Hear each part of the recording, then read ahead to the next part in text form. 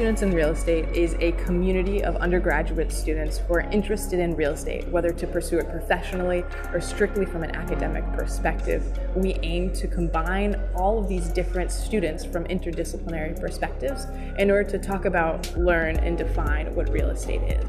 Brown Students in Real Estate has a very sort of amorphous structure in that there aren't set club meetings that happen either bi-weekly or weekly or any of that. It's an organization that puts on events under guidance from its leadership board. We put on events to allow students to come and go as they please and as their interests allow. One of the things that really attracted me to the club was that there's not a big real estate presence academically as far as the courses go at Brown, but this acts as a good supplement to the lack of real estate driven courses and finance courses. We'll have weekly current events discussions, we'll have modeling workshops, and we'll bring in panelists to come speak, as well as do yearly tours of New York City to check out development. So it's a pretty all-inclusive experience type of club.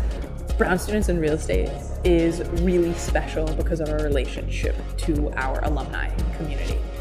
BSRE, as an undergrad group, has a lot of ties with Brown Real Estate Group, or BREG in New York City, and in addition to the new group in San Francisco, an alumni group that has been created recently.